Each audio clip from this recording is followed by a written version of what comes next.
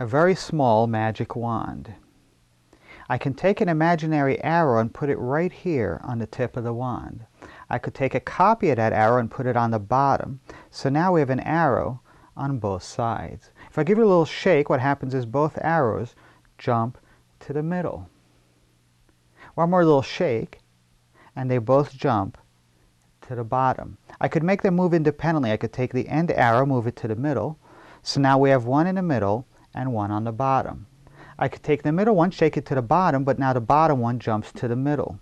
I could take the middle one, shake it to the end, but now the end one goes to the middle. I know it gets confusing, so I'll make it go backwards, so we're back where we started, with both arrows on the end. A little shake, and they both jump to the middle.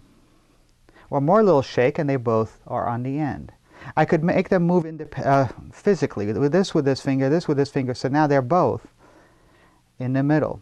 If I give it a little tickle, they split into two. So now we have two arrows on this side, one arrow on this side. Isn't that the craziest thing you ever saw in your entire life?